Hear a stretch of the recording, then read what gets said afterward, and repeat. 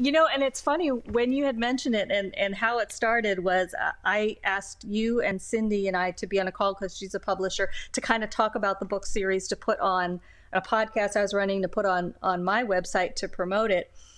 And I didn't know whether you were serious or just being polite because Cindy said, "Oh, Danielle has such a nice voice. I was surprised that she, didn't record it herself." And I didn't have the time or energy to do it. Honestly, to me, it's easy to do just the female voices where you did the male voices and the main narration. So you had a much bigger project. I'm maybe 20-25% of it. The rest of it is your recording. And anyway, when you made that offer to like record, for me to record the voices and put them together, like I thought maybe you were just being nice, but I was like, well, I'm just going to ask them. like, you know. What do you want? Lucine managed to choke out. What do you think I want, princess? The demon appeared almost offended. I want you to set me free. I thought we had. Lucine protested. Reverend Isabella sent you to another dimension. What happened? You know what happened, damn it, he growled, before composing himself. Rev. He couldn't bring himself to say her name. Isabella's a hack. Instead of sending me to another dimension, all she did was trap me between the layers of this one. Danielle Palli, it's good to see you. It's good to see you too. How are you? Good. How are things in Florida? Good. Yeah, feeling a little better. COVID's starting to clear up. I was hoping by the time we had this third conversation that COVID would be no longer, but at least we're getting closer, I think. So yeah, we've got the vaccination rate up. I think the double jab now is it's in the 80%. So nice. Yeah, and the thing that annoys me is all along I've said the only way out of this is vaccination, and then we've got people who won't get vaccinated. What's that all about? So, and I don't mind if they say they've got a better way of getting out of this. Great, let's hear it. But to just go, nah, I don't want it. I don't get that. But, and unfortunately, we haven't even reached our 70%. And what I think that people don't understand is the virus has a chance to mutate and get worse. So that those of us who are vaccinated, the vaccine doesn't work as effectively. And then they say, oh, the vaccine doesn't work. It's like, well, it would have if everybody got on board from the beginning. So yeah. But never underestimate. Doing a better job. Never underestimate the power of stupid people in large groups. I'm not sure who first said that, but they can be a powerful force. Yeah, it's a shame. The virus is smarter than most people. It's certainly smarter than anti-vaxxers. Okay.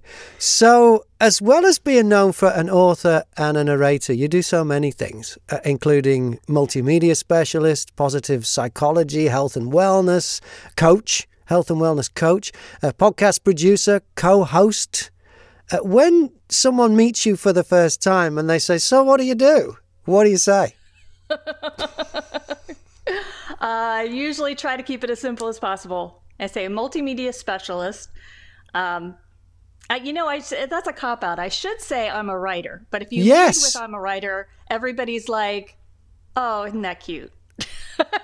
Nobody takes it seriously. So I find if I lead with multimedia content specialist, and then go into author, and then go into and life coaching is another one. You say you're a positive psychology coach, and they say is it life coaching, then they're like, oh. So I'm in a lot of fluffy fields. But if I use the word multimedia, then it gains a little bit of respect.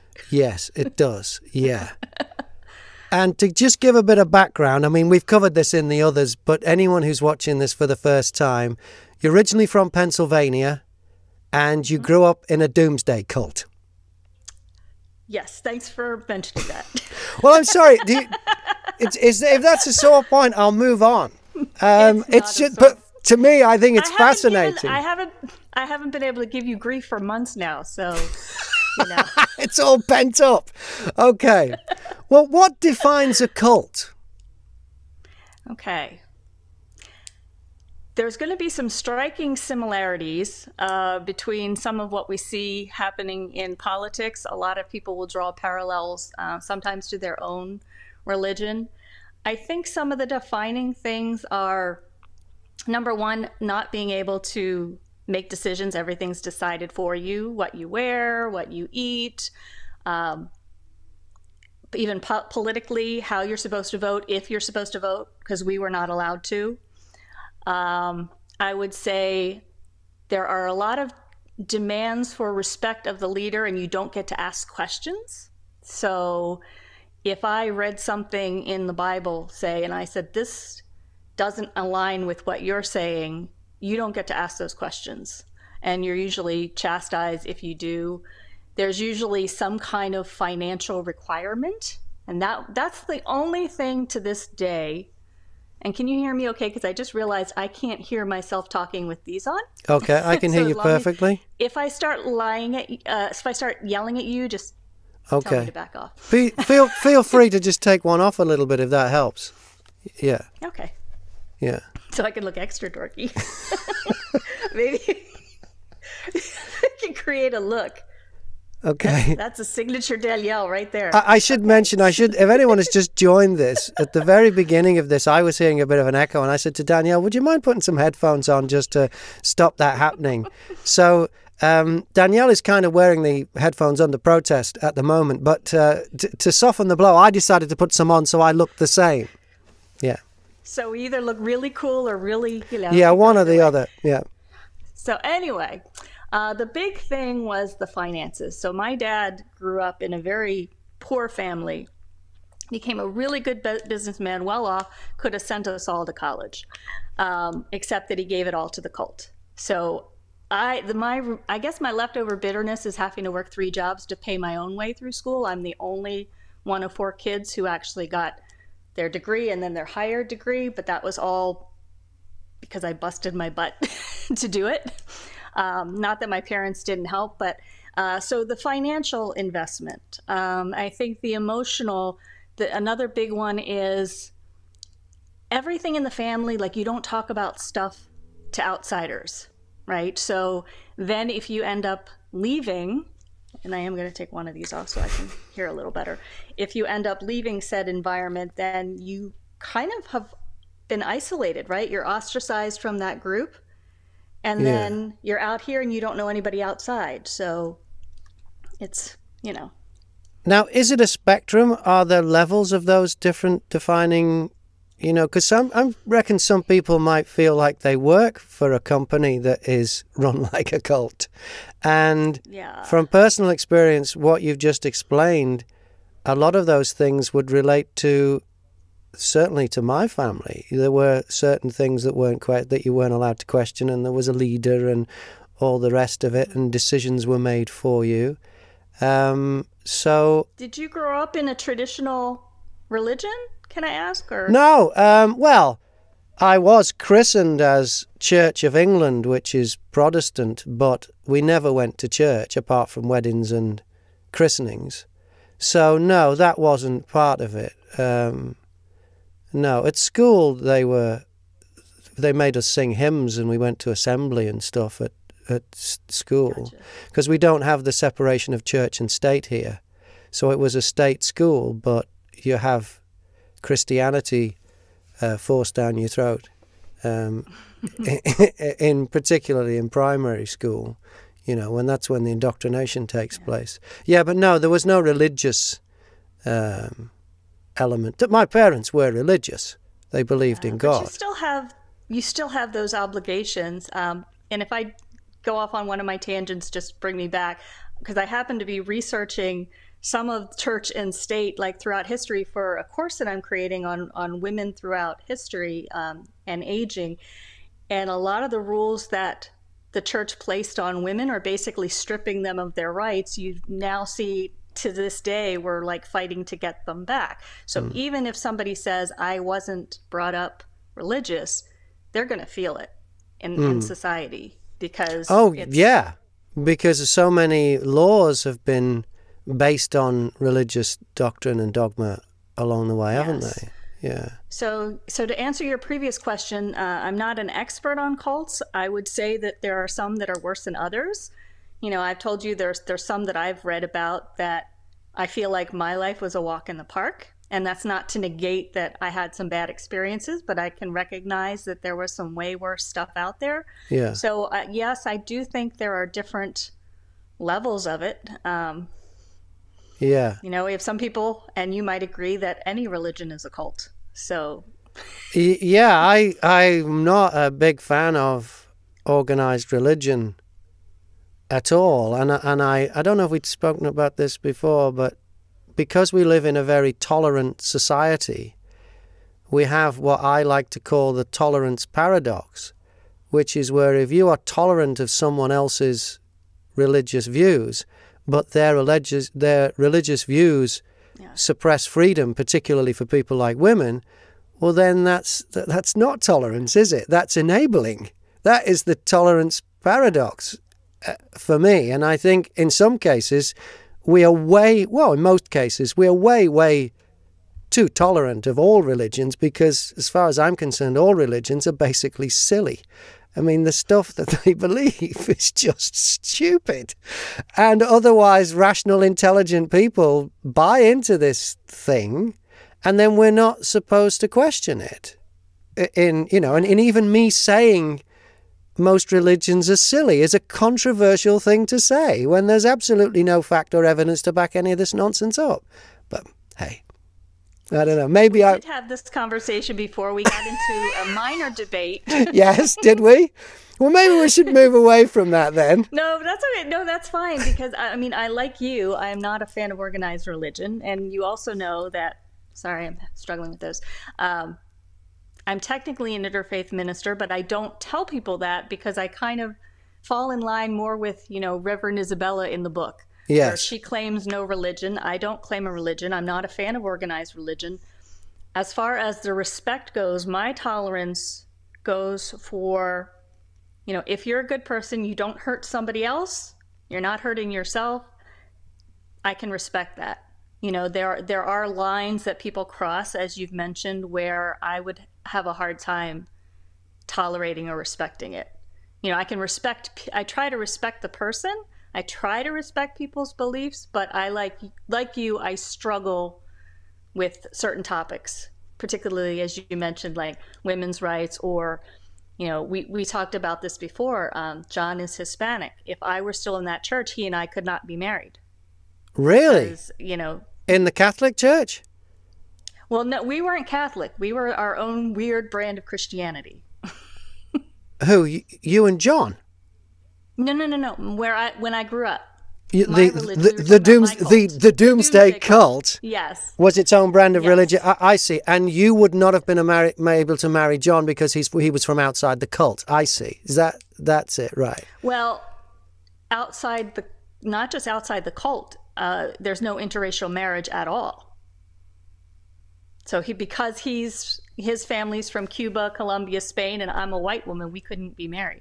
Who was it? It was one of the comedians. I think it's Patton Oswalt, the comedian, described it as a book club that got out of hand. Right.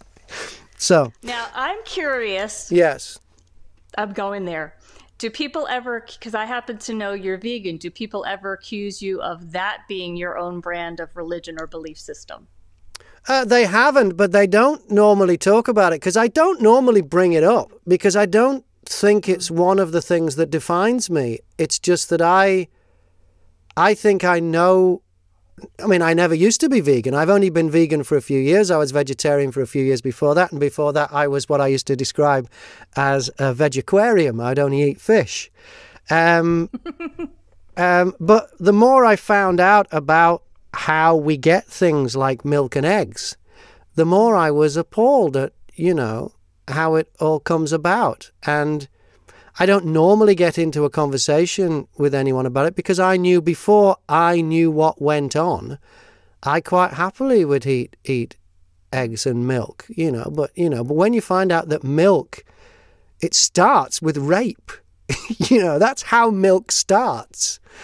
Milk starts with a cow being artificially inseminated against its will. Then it gives birth to a calf, which is either killed straight away or taken away to be turned into veal. And then it lives for 2 to 3 years before it just drops and dies and becomes burgers, when a normal cow would live like 20 odd years and something. It's just horrific. And this is all for milk, when, you know, you can have oat milk. So I suppose I would say I have never been accused of that. But if you were to ask me what is the closest thing I would have to a religion, it wouldn't be veganism. It would be Liverpool Football Club. Because that is completely irrational. That love of that football club that I have is, you know, if you look at the facts, why is Liverpool better than any other club? To me, it's obvious.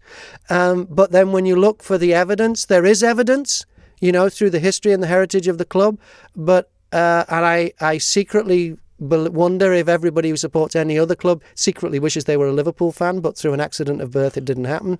It is completely irrational, but it is very, very important to me. And you know, so you worship the god of Liverpool Football Club. Well, if I go to a match, that is I have a spiritual experience at the beginning of the match when we all sing "You'll Never Walk Alone," and many times I've been in tears when we've sung the song.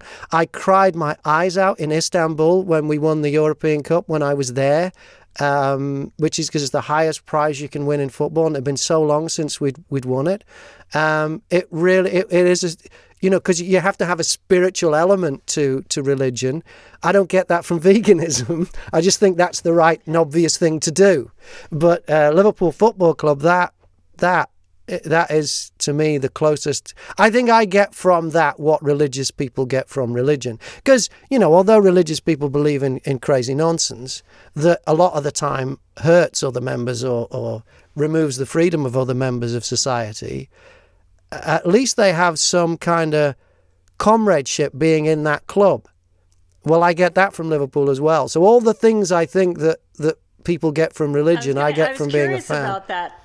Yeah, I was going to ask what the benefit, and it sounds like that you have the tradition, you have the social connectedness over a common belief system. So yes, and the history. I'm not saying it's a right. I'm not saying it's a religion, but in terms of belief systems in general, that kind of fits the bill. And a lot of people turn to religion for the social connection. Yeah.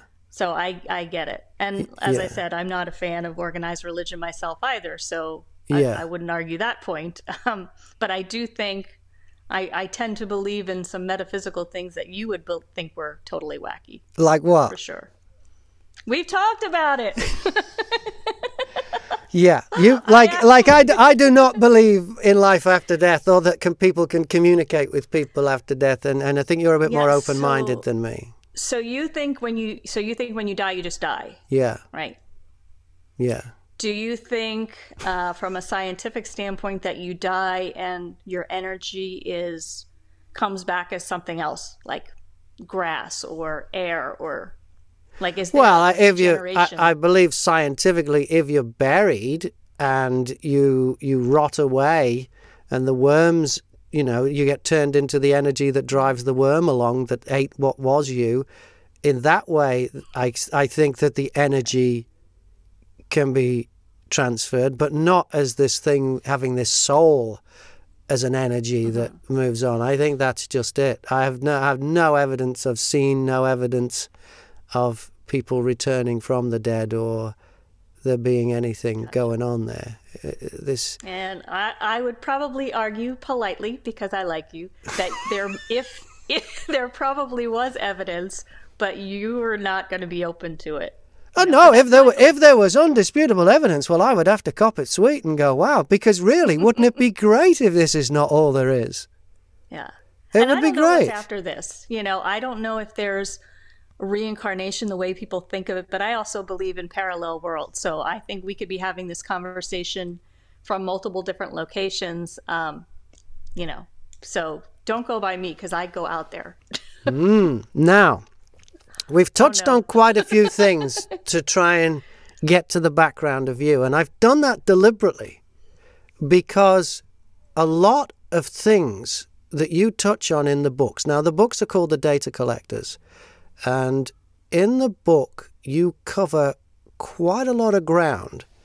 Considering this is a science fiction book, or this is a science fiction trilogy, you do cover some of the issues we have just gone over. You talk about different layers or parallel universes. You talk about the suppression of freedom through either sexism or any of the isms, you know, but then you even go further on to gender equality and relationships and racism, and it's all in there. So just talk to me. Disguised as aliens. Well, I don't know where you want to start with this, because this is a big topic. The things that you cover in the books, the areas you address. Do you want to talk about them? Yeah, and I guess where I would start is, you know, because and a lot of this is coming to light, people having read the book and they're reading things into it that I didn't even necessarily intend. So when I wrote the book, I just wanted to tell a good story. And a good story has characters that aren't all like me. That's boring. I wanted some diversity. So, and I didn't want to cherry pick the diversity. If you ever watch a TV show where they have basically a token everybody represented, I wasn't trying to do that. I was like, well, let me just pick some interesting people and have them do interesting things. And it wasn't until the book was nearly done where I started to see the parallels, like, oh, I kind of have, you know, the Vitruvians, they're shapeshifters. They could be considered like a transgender couple. I think it'd be very cool. And Julie mentioned this when I was talking to Julie I'm talking to Danielle. I said, her books are amazing because they cover all these different things. And I said the Vitruvians, you know, they're shapeshifters, and they could be seen as like transgender. And Julie said, wouldn't it be cool if transgender people described themselves as shapeshifters? Wouldn't that be a much cooler title than transgender? That would be. And maybe they would get more acceptance. Yes, I'm a shapeshifter. But, you know, the point is I actually started, you know, listing them out in the Think book that I mentioned, just kind of like taking notes. Like, I didn't realize all the themes were there. Some were intentional. Yes. You know, I intended to have, like, for example, Commander Royce is an older gray woman who's small. Yeah. And I purposely wanted her to be a woman. I wanted even the smaller characters like Pelomar, who comes across as very goth, and he's working in a costume shop, and you probably assume that he's gay based on where he's working and his presentation. And then, of course, he falls head over heels for a woman. Yeah. Who happens to be a shapeshifter. So, I did not intend to make a statement. I didn't intend on, for the most part, except in like some of those few instances. It's just kind of how I live my life.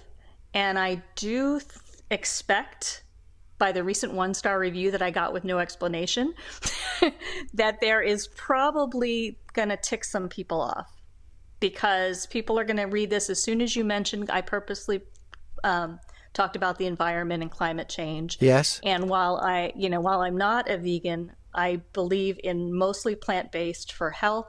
I believe that if we lived like our ancestors did, to your point, and, you know, the cow just through natural means was producing milk, there's just, our overproduction damages our environment, it hurts us, and of course, as you know, the way you feel as far as the way animals are treated. All that being said, this is just how I view my life, and I can see people looking at that as like, oh yeah, you're a liberal this, and I don't even consider, I don't claim a political party. I'm very, you know, don't claim a religion, I don't claim a political party, I'm very wishy-washy. But it basically means you're more open, you're not closed off, because particularly in the United States, I've noticed, not that I've been there much lately, but when I have been there, that people do tend to treat politics the way I treat Liverpool Football Club, and they just cheer for their team, no matter what happens. You're with us or you're against us, yeah. Yeah, and that's not a healthy way to be. I mean, it is if you support Liverpool, obviously, because that's the way things should be. Yeah. But with politics, which is something very important, you can't just go, yeah, what do you think? Well, what do our side think? Yeah, that's what I think. That means you don't think. And a good portion of our friends, regardless of where they stand, I have a friend named Julie, and she always describes herself as left of center. And I was like, that kind of makes sense to me. I do think I'm a little more progressive, but I don't automatically vote one side or another. And unfortunately, like I said, people are going to read this because you're either with us or against us. And because a lot of these social issues have become political issues, I expect the backlash. Right. But you didn't set out to write 3 books that covered these areas because you thought they were important for people to think about. For instance, climate change, which is in there. Yeah. Okay. So there were specific ones like climate change. Yes, I did want to mention it, and I wanted to do it in a way that was hopefully not heavy-handed. Yeah. I did want to talk about like some women's issues. I did a little bit as far as non-traditional roles for people that I've mentioned, where you have a commander who's a woman. Like whenever I had a Dr. Willa as a woman. So whenever I could take a role that was typically a particular gender, I tried to switch it up on purpose. Yeah. So I'm not going to say that there wasn't some intention there.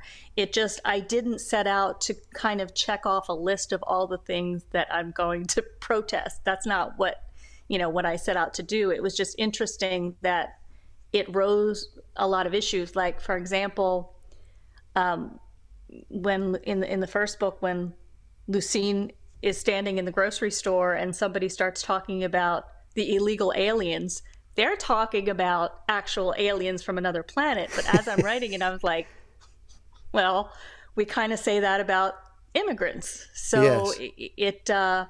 So there were social issues that, like I said, I wasn't trying to necessarily be political, but it sort of got woven into the story. Some of it was probably subconscious. So I would say maybe 25% was intentional and the rest just sort of happened. Right.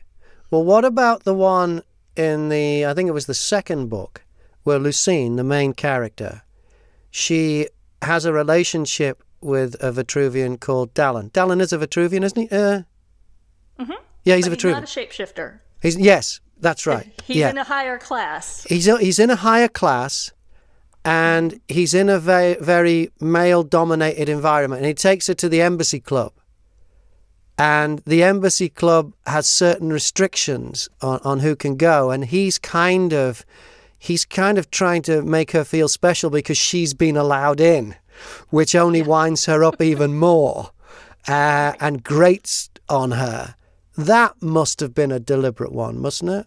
That was not a subconscious one. Yeah, I would say, because that was a really, really good thing. When that came up, I thought, oh, this is really Danielle's really getting into this. Yeah. Yeah. I tried to pick my battles, and that was deliberate because I think a lot of women don't necessarily see it.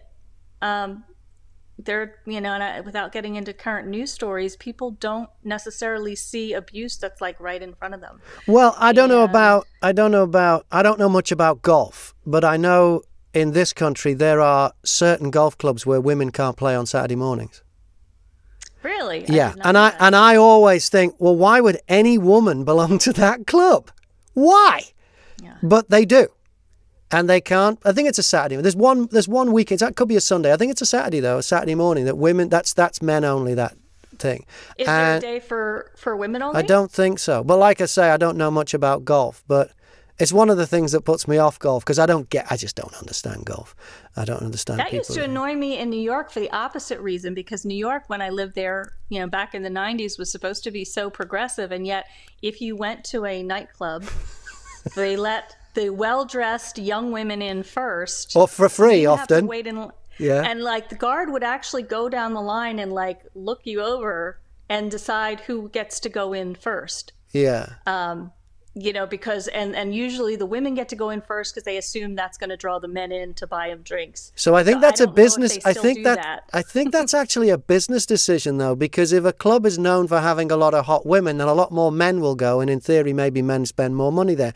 I don't know. That might be more a business thing than a prejudice thing. I don't know. I think the golf one's just pure prejudice. It's terrible. No, of course the result's the same, but the motivation is a little less sinister than perhaps just an outright ban, where it would affect business, because they will make less money if they've excluded half of their membership, I would have thought.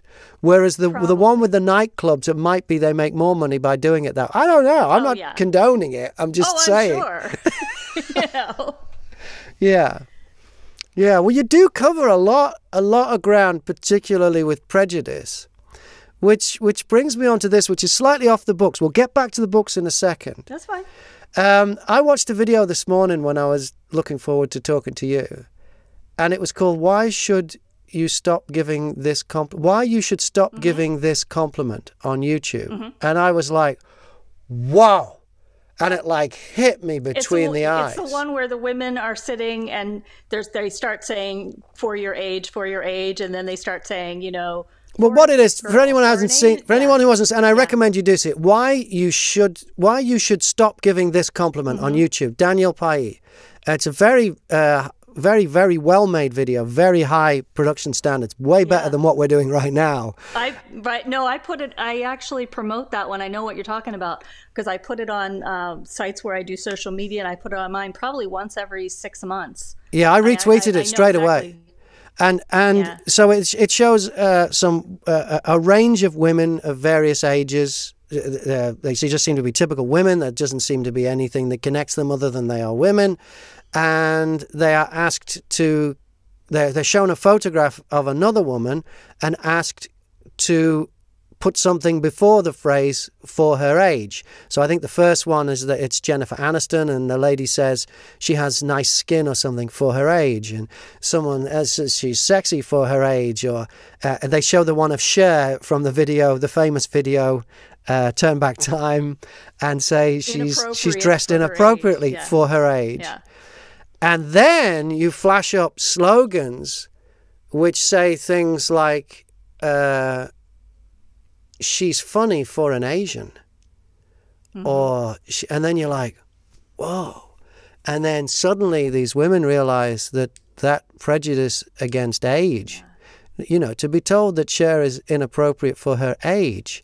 And you think about that and you go, well, you could say, you know, dressed like that is inappropriate for a primary school teacher, but for her age, she's in show business, for goodness sake. She's selling records. What's the big deal? You know, why are we so judgy? But that one seems to almost be the last taboo. You know, now that we have gay marriage, you know, Black Lives Matter, all these other things, the age one does seem to be the last taboo, doesn't it? Yeah, that is allowed. The last taboo that's accepted. Last acceptable. The last acceptable stereotype. Yeah. So in my work with, as you know, Masterpiece Living, and one of their big things is fighting ageism, and they say it's the last form of acceptable, the last stereotype that's acceptable, an acceptable form of discrimination. And they've even, and I've worked with them for probably 11 years now, and they have this litmus test. So if you can take that end out and replace it with, as you mentioned, she looks good for a Jew, for a black woman, for a whatever. If you can replace it with a fat woman, if you can replace it with any kind of ethnicity, religious background, physical qualities, sexual preference, and it's inappropriate, then there's a good chance that it's inappropriate if it's for your age. Yeah, it's exactly the same kind of prejudice. Yeah. I get really annoyed too, when you look at, if you go to the birthday card aisle, everything over age 30 and 40 is over the hill, and all these jokes about everything falling apart. And unfortunately, and I see this, I watch a lot of late night comedy, not late night, usually on YouTube, where you watch the clips, and they're always talking about this grandpa and this old man, and it really bothers me that people get pigeonholed like that. And it's interesting for me, because when I started, say, working with Masterpiece, I was in my 30s. Now I'm 49, and I'm starting to experience and notice more myself in, it's just as I age and coming to terms with it. So it's very real. It's very real. Even in broadcasting, in radio, I used to work on a lot of top 40 stations. I'm actually now too old to work on a top 40 station. Now, I get that they want people who can relate to the target demographic, a younger target demographic that they're aiming at. And I don't do the things that 20-year-olds do. Now, I get that. That gets back to it being a business decision. But I can remember being at one commercial radio station, and I hadn't been there very long. And at the time, I had years of experience on the radio in Australia and many years of experience in the UK. And I was only I think I was in my mid-30s or mid to late 30s at the time. But there was a young guy, hi Bagheera, and there was a young guy who came along who really, I think it was like his second radio job. And he really wasn't even that good. But boy, did they push him. Because there's just this striving for, people get almost hypnotized by youth. And I read an article about this, about entrepreneurs. And young entrepreneurs seem to find it easier to get backing from, get money and backing for their latest idea than older entrepreneurs do, because people want to go with the young guy, and because they assume that the older people don't know technology. But how old was Steve Jobs when he invented the iPhone? I mean, he was over 40. He could have been over 50 for all I know, I have two funny quick examples to relate to what you just said, and I don't know the inventor's name, but there's the Genius Bar where you go, I think that's for Apple. For Apple, yeah. Where one of the original developers, and again, I don't remember his name, for the computer, actually in his retirement thought, well, maybe I'll go help out at one of these Genius Bars. Brilliant. And he applied, and they turned him down because he was too old. And of course he did what I would have done and went to the media and said, the guy who invented this, why you geniuses have your job, you just turned him down because of ageism. Yeah. So in my friend and publisher, Cindy, who you met, this was probably going back maybe 15, 20 years, she had the opportunity to work for, she eventually got hired, but for a Fortune 500, like a top tech company. She interviewed 5 times. She tested above all the men. And at the end, they were pushing this other guy because he was a man. And they said to her, we've never put a woman in this position. Yeah. And the other guy had like 3 qualifications to her 10. And they made that. So they actually flew her out to California to interview like 2 more times than they wouldn't have made the man. She eventually got the job, but she had to like fight for it because, well, women don't know technology. Yeah, yeah. Well, the same used to happen in radio. I mean, most of the radio stations I worked at, they would only have one female on the air. And I heard stories from girls who I know, that sounds horrible, from women who I know in broadcasting who would try and get into a radio station and would be told by the program director, we already have a woman on the air. Wow. And some were even told, oh no, the research shows that women don't like listening to women on the radio. And no such research exists. No such research exists. And it became one of those lies that was repeated enough that people believed it. That radio stations that were targeted at 25 to 54-year-old female demographics would tell women broadcasters, no, women don't want to listen to women on the radio. And it was completely false. And they got away with it for years. It's changed a bit now. But you're still dealing with that kind of thing. So there is prejudice everywhere against, the sexism and the ageism one. I always wonder as well, Elizabeth Holmes is on trial right now. Would she have managed to con all those people out of all that money if she was a 50-year-old woman when she did it? I don't think she would. I think it was because she was young. I think she was probably less than 30, wasn't she, when she started her crooked business? If I'm being honest, I don't know that story you're referring to. Elizabeth Holmes, she's in court right now. She set up a company, I think it's called Theranos. I think I've got the name there. She was an MIT dropout, and She set up a business where she didn't like having blood taken for tests. So she set up a business where from a pinprick of blood, they could put it through a machine called the Edison machine, and it would analyze your blood for everything, for all the cancers, or, in one go. And it was fake. It didn't work.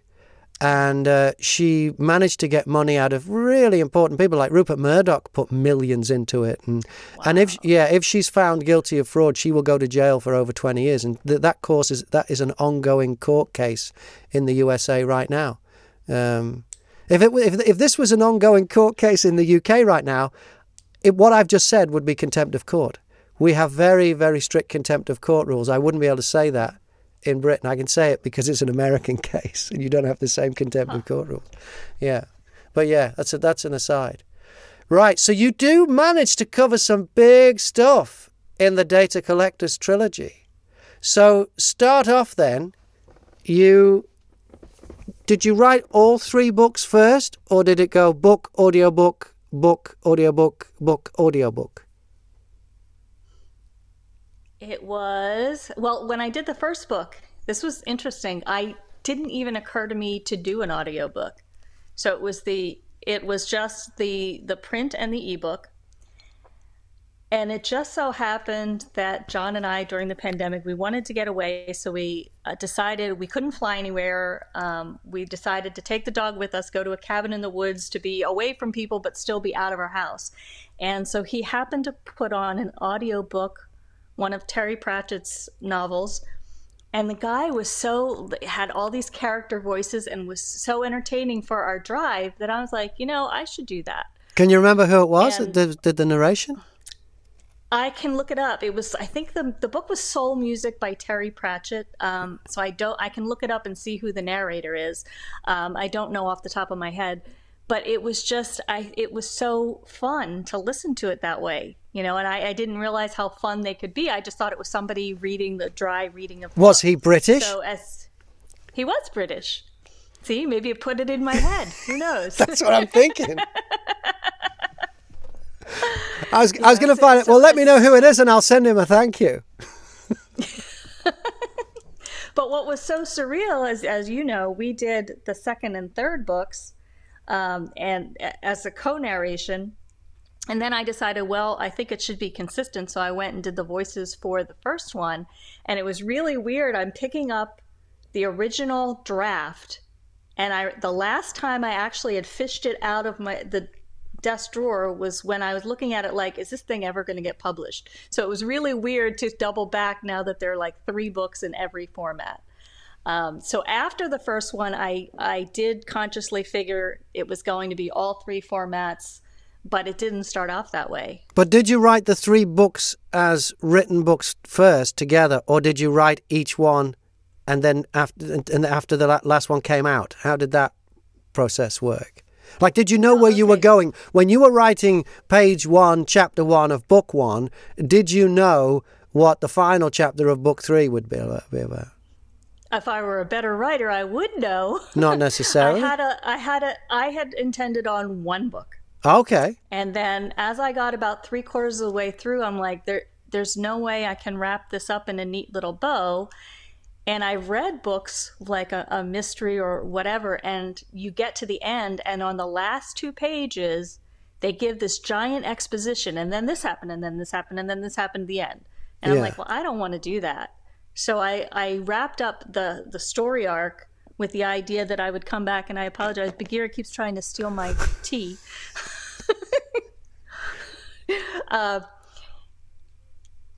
And he made me lose my train of thought. Sorry. But so I didn't know where it was going to go. I had a rough idea what I wanted to cover in book 2. And then once I got into book 2, the characters started rebelling because I had some definitive ideas, like Roman, for example, turned out to be quite a bit different. And I don't want to give too much away. No spoilers here. But there were certain characters that I had decided at the beginning of book 3 were not going to live. Wow. But I loved them too much, so I couldn't kill them. Okay. So I had to kill other people instead. So a lot of times the characters and the plots kind of changed because, as I mentioned, and it's kind of a learning process. One of the biggest complaints about book number one is people found the timeline confusing. Like, unless you read the header that said before the assembly, after the assembly, where it gave you some kind of where you were in space, people didn't know the timeline. And so that kind of confused people. So by book 2 and 3, I still wrote out of order, but I tried to make it a little more seamless and more chunks in the same timeline without a flashback. Right, I I don't know see. if I answered your question. No, you did. You did them as you went. So you didn't think of an audio book until you got the book. So then I auditioned for the first one, and I got the first one, and you mentioned it earlier. I did all the characters, male and female. So then you and I had a chat on one of these video things, YouTube, and you mentioned, I can't remember whether it was during the chat or after the chat, that you'd like to do the female characters. And I said, yeah, cool, let's do that with the next one. So that's what we did. And then we did the third one that way with you in Florida and me 35 miles north of London. And that worked out. And so then we went back and but you did all the graft on the first one again. You the one put it all together, because on those two you sent me your female voices and I edited them with my session. But on the third one you did it the other way, whereas I sent you already had my voices recorded from the first one. From the first one you already had my voice recorded, and you went and you inserted your voice. That must have been a big job. That was a pain. I'm glad you did I'm glad you did the other two. And it's funny, when you had mentioned it and how it started was I asked you and Cindy and I to be on a call, because she's a publisher, to kind of talk about the book series, to put on a podcast I was running, to put on my website to promote it.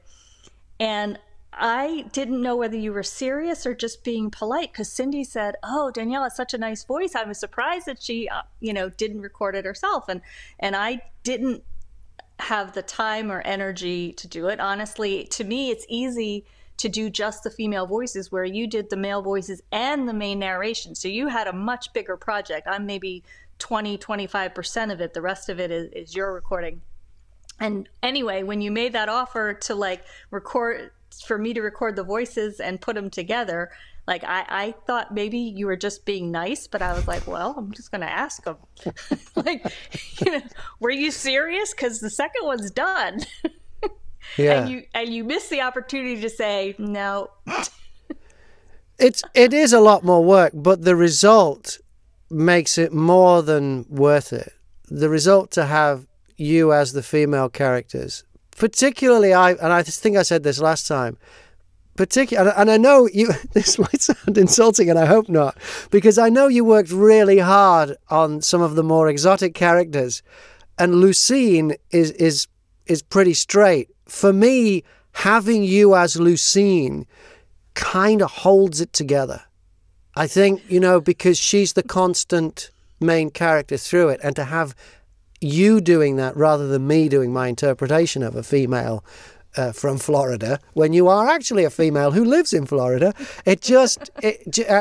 for me, that was it. But then it is wonderful having you do all the other characters as well. How did you find that? Did you enjoy it? Because that, for me, that's one of the, doing audiobooks, for me, finding the characters and then performing them is some of my favorite stuff, because that's just like playing. There's a lot of work, when you get into the editing stage and all the other bits and pieces. There's it could be described as actual work, but just doing crazy characters is just fun. Did you enjoy it? Yeah.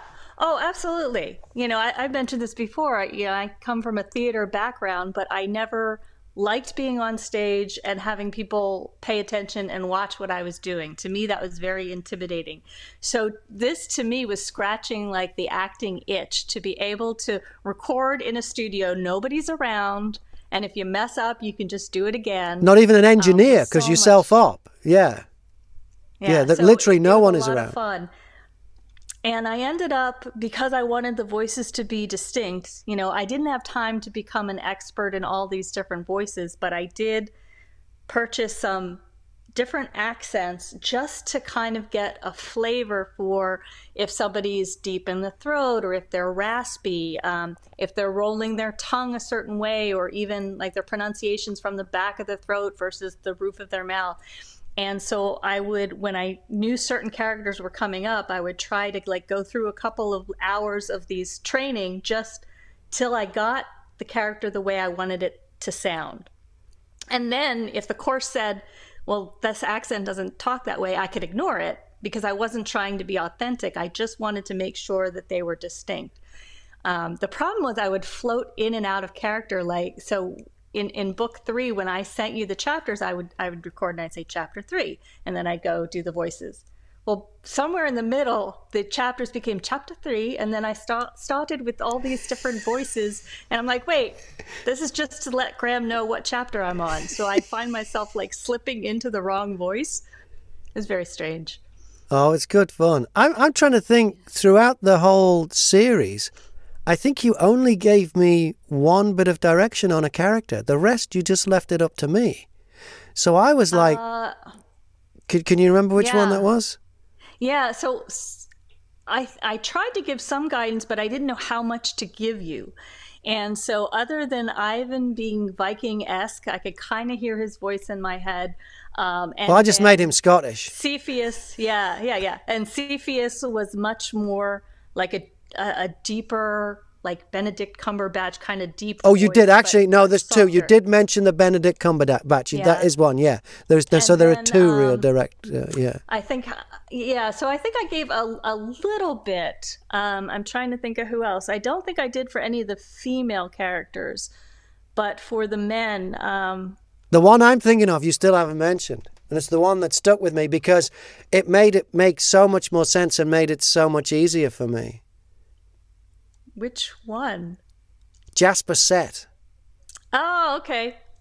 You said, yeah, because he didn't sound in my head like Jack Nicholson, but he was so over the top. I just pictured Jack Nicholson in like the Batman movie at the Penguin, and I was like, yeah. So it gave you some guidance of how big to make him. So I just okay, Jack Nicholson in the Batman, the Joker, wasn't it? You said as the Joker in Batman. Oh, sorry, Joker. Yeah, and I haven't seen that movie in so long. And I went, okay, I've got that. So that was how I didn't do a Jack Nicholson impression. But I did, I gave him this, he's like that. And so it was it was good. And in revisiting, the characters were a lot of fun. Like I really like the way you developed Roman because he sounds kind of suave and sophisticated. And I liked how you made Far sound like almost like lechy, but trying to sound good, like a bad person trying to sound good. Like I really liked the problem with Far was because Far is a gay character, I didn't want to do an insulting typical showbiz gay character. I had to be very careful. I find I have to be very careful with that and very careful with Asians and Indians. Because you can just come across as racist and homophobic if you're not careful. So they are actually more of a challenge because it has to be a lot more subtle because you have to find out more about who the character is rather than their ethnicity or sexual orientation. You just have to go a bit further. And with him, you only know because they got into a relationship. Like so. To me, I would assume that Mallory was probably gay, and Mallory of the costume shop. Yes, but definitely. I didn't want to write him that way. It's like let me just write him the way he is and let people draw their own conclusions. In fact, I never say, even like Isabella, I'll say she has dark skin. I never say that she's Caribbean or she's black. Like I purposely left out labeling anyone as a particular race because. Number one, we end up on another planet anyway, so it doesn't matter. But I just didn't feel like it. If you just describe what the person looks like, you don't need to call it out necessarily. Yeah, the Mallory one was interesting because he runs a costume shop, and so for him, I went to some people who I've met in show business, who because they're in show business, they come across very camp, but they're not gay. And I've met quite a few people like that. in my time. And so he became one of those. Like someone who would work as a dresser or a costume designer. When I've done TV commercials, I've met people from that kind of area. And they're not gay, but they are so camp, for want of a better expression, and so show busy and fabulous, so that was how I made Mallory. Did you find, so I found that some of the characters, after I created them, I was like, what was I thinking? Because they were hard to hold up and be consistent with, and I'd find them kind of slipping in and out. If I had endless time, I probably would have gone through the book and read each voice by itself, because once you get on a roll, it's easy, but as soon as you put it down and walk away and come back, it's hard to get back into that voice. And the few chapters where there's 4 women talking to each other, I was like, but it was actually fun practice trying to, going from one to the other. And as I mentioned at the beginning of this, it was a ton of fun. Some characters I didn't plan. Some I intentionally would try to plan, and some just sort of came out. Did you experience, I don't know if you experienced that in some of your creations, where you just think of a character and the voice comes out without you trying? A little bit, but usually when a new character comes up, I have to stop. And then I have to read ahead quite a bit and find out what that character goes through quite early on. And I may even read a couple of chapters just to that they've got that character in, and then I'll go back to the place where I stopped, and then I'll try a few different voices out until I get a comfortable one. But often I will record a character, and then I'll get like 5 or 6 chapters in, and I'll go back and I'll re-record every line because I know I've got it wrong.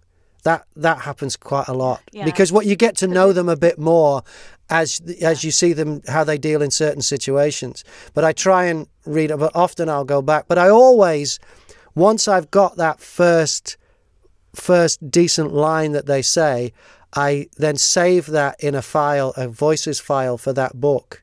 And that character then has that line. So that if they disappear, and I do that with, even if it's like a doorman or a bartender or just a small character, I will record a piece of their, that first line and record it and put it in a file, so that if they show up again later in the book, then I can listen back to that if I've forgotten. I've gone like, I can't remember doorman number 3 at the Embassy Club or something. I can go back and hear them again, and then it's them. I learned that very early on when in the first time travel book I did for someone. I learned that because there was somebody got served in a coffee shop, and they had a conversation with the server, and I thought, well, they're never going to come up again. There was someone in a coffee shop. And then sure enough, towards the end of the book, they go back to like 10 minutes before then in the same coffee shop. So it has to be exact. And I had to go back and listen to the actual audio. So now I take a little clip. Do you do that? Did you take a clip of each character so you can play something back? I did not. I actually had, for book 2, I printed out and I would write little notes, like for Commander Royce, that she pronounces her D's like T's, and there were certain cues, or Isabella has to go roll up. She starts under pitch and goes up. So I write myself little notes, and then so I'd remember. And then there's some practice because you forget. So I would go, I didn't actually go back and record and listen. Now that I'm trying to think if I did that. I don't think I did.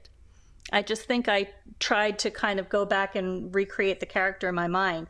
And the weird thing, we talked about this before, is certain characters, like I would actually have to do whatever motion to get into their voice. And some of them were just weird. Like Kiki came out of my mouth and I didn't even have to do anything with her. She was just there.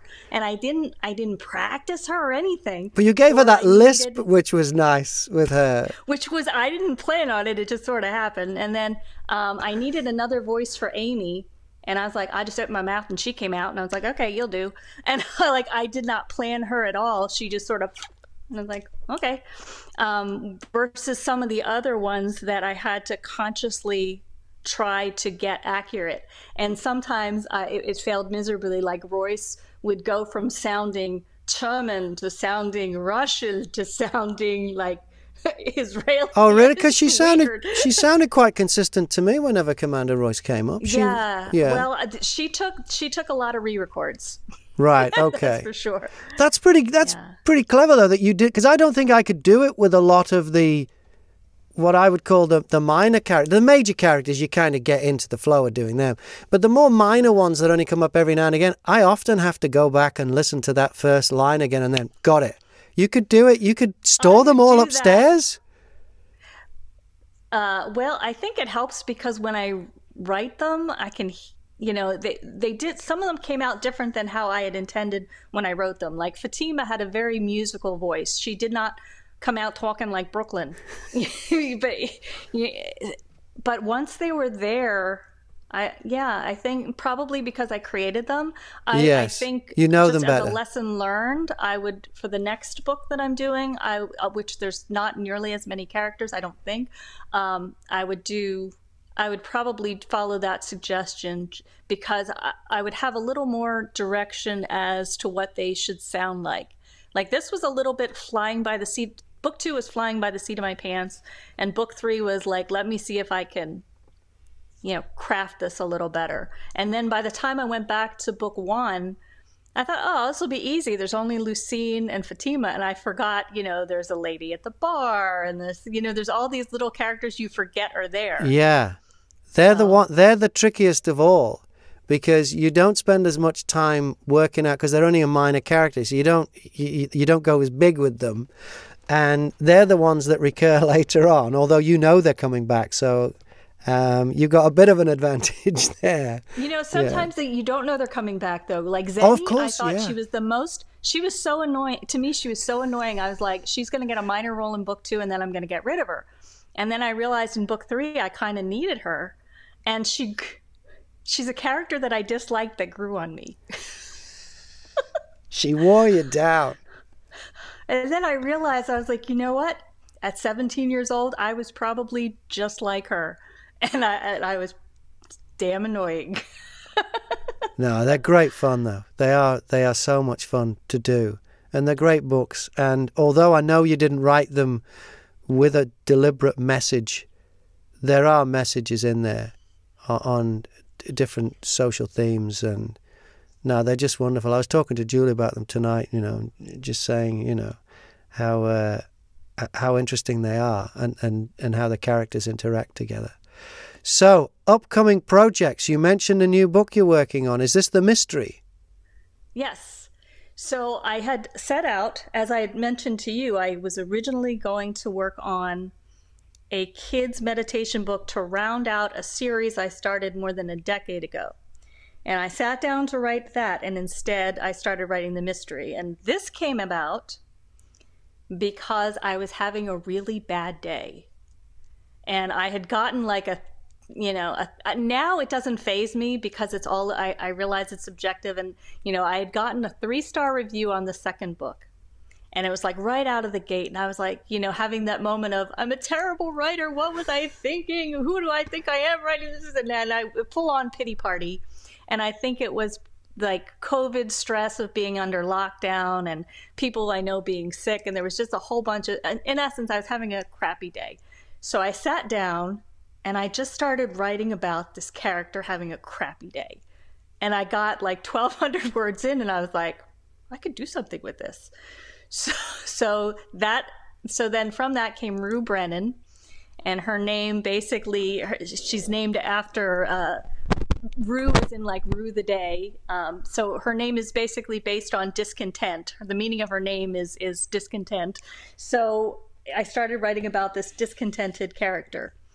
But then I started writing other characters around her, and then the mystery sort of evolved. And that was so it started with character, not story. It started with a character, and I just sat down and I went back to, because I used to live in a really tiny studio apartment in New York, and I even looked it up to get kind of the specs to remind myself what it looked like. And I remember when I lived in the Lower East Side, I was on Allen and Delancey, and I used to, for some reason, I loved to climb out on the fire escape and sit there and like people watch. And so the character ends up going out on the fire escape, and then I create her upstairs neighbor coming down and the conversation they have. And then out of it kind of sprang this story. And so then I started to kind of deliberately write around it. And so far, it's really weird. The only reason I'm not further in it is because I'm trying to, basically we were finishing up this series and I was going back to record book 1, but I am 26,000 words in. I probably would be more like 50,000 words in if I didn't get interrupted, but it's moving pretty fast. Yeah. Right. It should come your, according to my business plan that I was working on all day, the audio version should come your way probably the first week in May, if you want to pencil it in. Okay, that sounds good. That's assuming you still want to do audiobooks. Of course I do. Yeah. And so then you're doing book 3 in the Acting Out Yoga series. Yeah. So the plan now, I kind of flipped it. So the mystery series will hopefully be out, I'm thinking, by the end of May, like all 3 parts, print, audio, and ebook.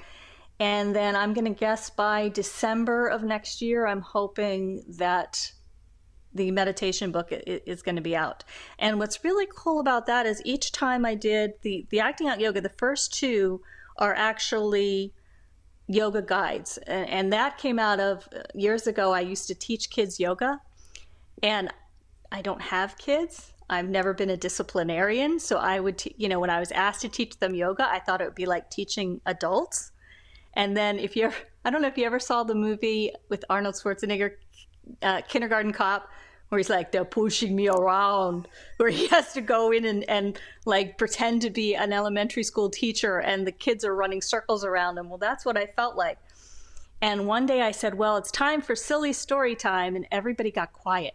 Like, oh, she's going to tell us a story. So I just thought of like, okay, well, you've got the warrior pose, you've got the dancer, so you've got the dragon. Like, I was thinking about yoga poses. And so I made up this totally ridiculous story and said, now when I say the character's name, you get into that pose. And so they acted out the whole story. I was like, this could be something. So the first 2 books are actually a lesson plan. So you can sit and read with a child, a student, whomever, just for the sake of a fun story, or you can actually do the yoga routine. So I had to make sure that the routine was balanced. So if they do triangle or Eiffel Tower, as I called it, triangle on one side, they have to do it on the other. So I should have had the book before this call, but the left side is kind of like the teacher side, and the right side is the story with the illustrations. And so it was meant to be a teaching tool. And in every single book, it's a different region. Like the first one was in the Amazon jungle. The second one was in Paris. This third one's going to be in New Mexico. So they can learn about the history and culture of an area. They can learn about the art from that area. There's things about, kindness and just being nice to people. So what's so cool about this third one is this one is not yoga. It's strictly meditation. And I want to address themes like, how kids deal with being angry or being afraid. So it's going to cover different themes. And the lady I'm working with is one of my oldest friends. We met on our first job working in a bookstore, go figure. And she now lives she lived in Pennsylvania. She now lives in New Mexico, and she is a clinical musician. So she'll go into hospitals and play heart music for relaxation to lower their blood pressure. She's also an artist, and she taught elementary school for like 10, 11 years. So she's like the perfect person to do this. So she does the cover. She did the cover for the mystery, if I didn't care, the one what we were just talking about. But I'm actually going to commission her to do all the illustrations once I plot out like kind of storyboard how I want it. So. Wow, that's quite the project there. Covers everything from education to spirituality to it's all in there. Yeah, and I'm actually hoping that we'll compose some kind of piece that even if we write the lines in as like musical notes, so if we include we can probably do a mantra meditation that kids can actually have the music in the book to sing. So it's going to be really, rich as far as talking about the wildlife, and I think that the landscape in New Mexico is really interesting. So, yeah, I think it's going to be and this is the only one that will be audiobook too. The other 2, it doesn't make sense because they're lesson plans. It just doesn't translate. But this one I could see translating to audio. Yeah. Wow. That would be quite the project. What about other stuff? What about others? Like, that's not enough? No, it's nowhere near enough. No, not for a workaholic like yourself. I got to rethink some. I was trying to slow down. It's just, you know what? It's just that it's fun. When I try to like make the time, well, and I gather from looking at your Twitter, you seem like you've got a ton of things going on. So I suspect you do have a similar workload. I don't know. I don't do a very good job at lying around, but I'm trying to. Yeah. So the only other major thing between the last time, well, two things actually. One of the really cool things I mentioned with Masterpiece is it used to be they'd come to me as a writer and they'd say, well, we want to create this program and here's the topics, here's what we want you to bring to it. So this is the second time in the last year now I'm pitching projects to them and they're saying, okay, you take the lead on it.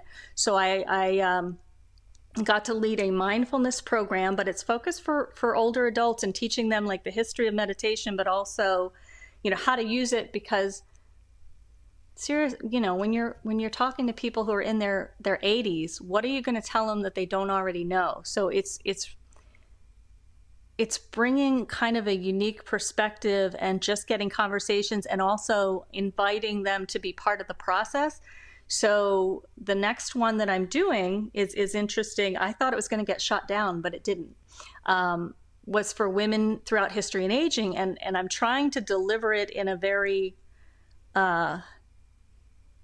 delicate way because there's a lot between like the 13th and 19th century where the church was basically, as particularly older women, okay, you can't have kids anymore. You're old, you're not attractive to us anymore. Your husband died, so now you're a burden to the church because we have to take care of you. You're not allowed to hold down a real job, so we'll just declare you a witch and kill you. I mean, it was a lot. It was so. Anyway, but you say that though, like it's a medieval thing. But if you look at, say, televised news, if you look at the presenters of news, almost anywhere in the world on television, you can have an old, overweight, balding, late 50s man, and he's seen as having some credibility.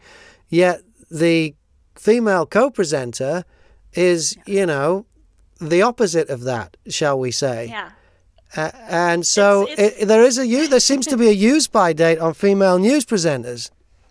Yeah, it's funny you mentioned that, and you brought the video up in the beginning because as part of the course, and I divided it up by young women. There's kind of a crone movement where they're trying to embrace the word crone. So the course goes, from maiden to the matriarch to crone, and in that motherhood or matriarch, whether they have kids or not, we talk about how women are viewed in the media, and it's horrific. Have surgery so that you look young.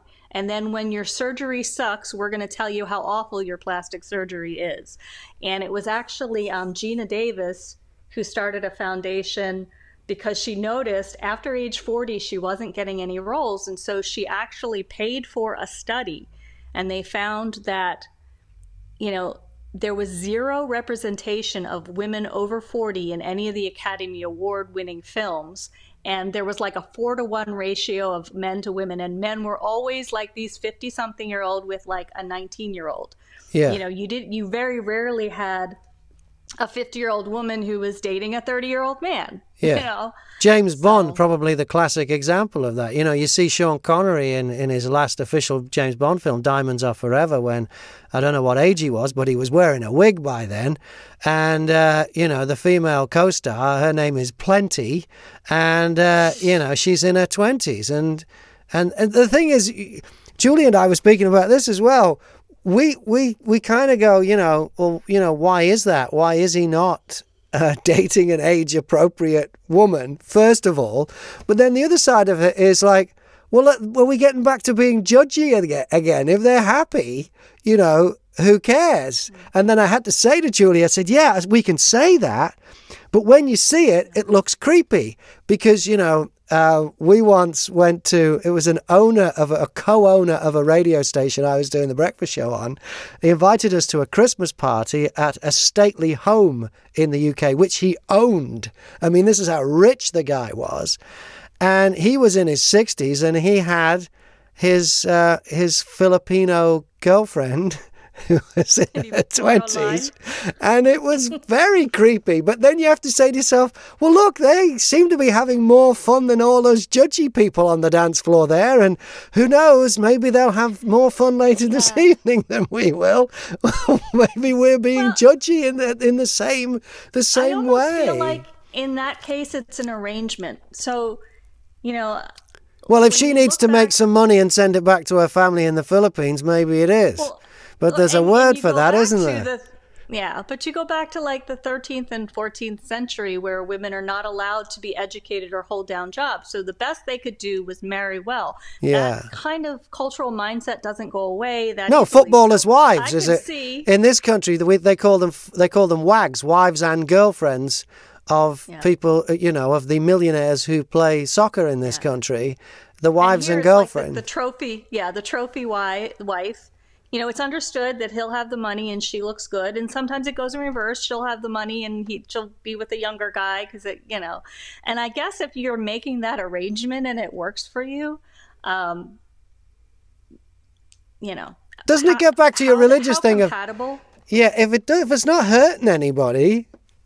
That's not to say that people don't end up, and even in the book, I mean, Tanager technically is a lot older than Lucine. Yes. He just looks younger because they age differently. Yes. And it would be an interesting thought experiment to do that in reverse and have, like, Lucine be the older one coming back to rescue Tanager, and it be a completely inside out, maybe on a parallel world. I wrote it that way. Yeah.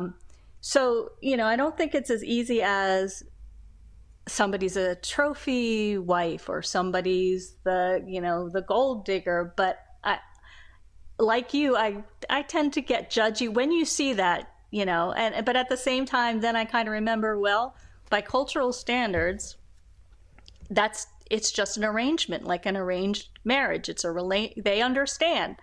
As long as I maintain, there are certain celebrities that had a weight clause for their wives. As long as they maintain a certain weight, we're good.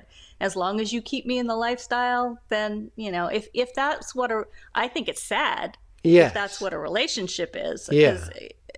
But, I mean, it just turns out, when women are asked what they want in a partner, the number one thing they usually say is sense of humor. Which means that being old, rich, fat and bald makes you hilarious. That's what it means. I have no words. I'm a writer, but I have no words. Oh, boy. Danielle, it's been great talking to you, and thank you so much for letting me be a part of this wonderful trilogy of books, The Data Collectors. The first one is called? The first one's The Data Collectors. It's called The Data Collectors. That's why I couldn't think of the name of it. The second one is called Breach of Contract, and then the third one is called Between the Layers, because we start getting into... would you call them parallel universes? They're basically different layers of existence, aren't they? They're places where people can go and can get trapped too. I think you can take it either way. You can take it as a parallel universe. According to shamanism and some other belief systems, there are different levels of reality. Like quantum physics has that too. Yeah. So you'll have people who say they can see ghosts or fairies or sprites, and they believe in many different entities. And it might sound crazy, but if it turns out that there are those different levels of reality, so you can take it either way. You can take it as different layers within our current reality, or you can look at it as parallel worlds. Yeah. Whatever you choose. They are great. They're available as ebooks. They're available as audiobooks. And now all three have been co-narrated with me as narrator and the male characters, and Danielle Palli, the author, as the female characters. So they are a lot of fun. They're available at Audible. You can get them on iTunes. You can get them. There's always 3. What's the other one I always... Amazon. Amazon. So it's Amazon, iTunes, and Audible. You can get them now. There's a link in the description. There's a link in the description where you can get them. I'm pointing at my name. No, I need to point to there in the description below us. If you're watching on YouTube, there's a link there where you can click on. You can sign up for a free 30-day trial at Audible. You can get them for free if you want to.